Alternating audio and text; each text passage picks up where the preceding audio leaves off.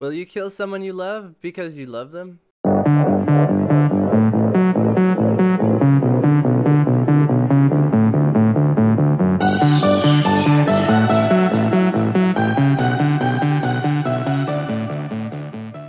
What's up everybody, Seds here, and today I am doing an anime review on ga-rei-zero.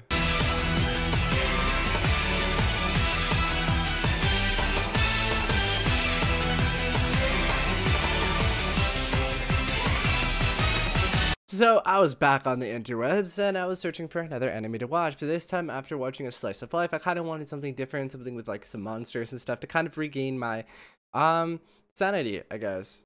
So this one was very interesting. I'm going to read a brief description of what this is about and then tell you how I feel if this was accurate or not. So it says, in Japan, there exists a government agency known as the Supernatural Disaster Countermeasure Division. Holy shit, that is a long name, but you can call it SDCD for short, whose duty is to protect the citizens from countermeasures unseen, which they're talking about lots of different ghosts and all of that fun stuff.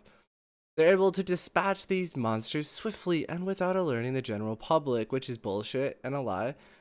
But currently, they face a different challenge, the betrayal of one of their own.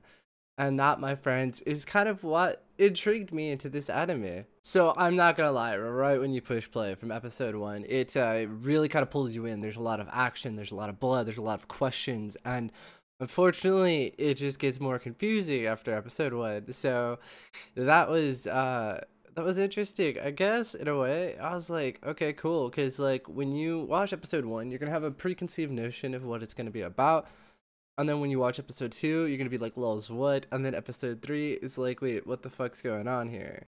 So because of how I felt that it was badly portrayed, I'm going to kind of confuse you, to kind of set you straight to let you know what this is actually about. Because some of you are going to be watching it like, wait, is this a flashback? You know, when we're going back to the main story. So here, I'm just going to set everything straight. This actual story revolves around this young girl, which you will see early on, and her journey through life, kind of. And so what happened was she went and stayed with this girl because her mother got killed, and thus the story starts kind of really there, and it will tell you the story all the way up until the points that you're seeing, because it starts kind of at the end first and then goes back and tells the story leading up to this point. So that's what you're going to kind of watch, and then weirdly enough it will mix back into what you were seeing in episode 1 and I think a little bit in 2. So hopefully that kind of helps you out.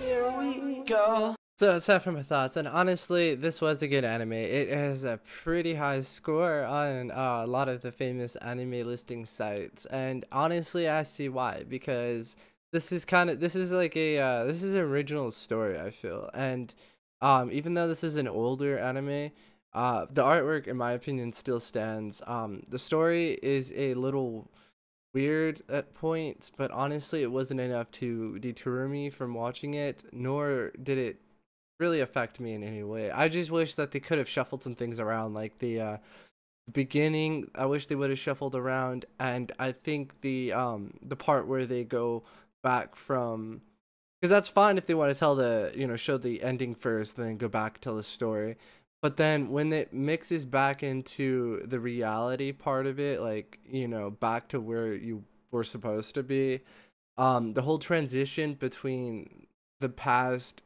and the present, I guess, in it was a little off. I don't know how to explain that part, but that part was a little weird. I think that the transitioning could have been a little better, but honestly overall it was worth the watch, and I do recommend that for those who are into this style. Hey guys, if you really enjoyed my content, please head over to my profile, and if you haven't already, click on that sub button, but then also click on that little bell. That bell will notify you anytime I post up a video, so that way you can always be kept up to date. Thank you guys so much for watching. I had a lot of fun making this video. Also, don't forget to check me out over on facebook.com/SedBird and my Discord. Come check out my Discord. Links are in the description. So I have a lot of cool stuff over there, like, anime bots, you can set up alerts, and all this other fun stuff, so come check us out. But like always, guys, I'll see you in the next one.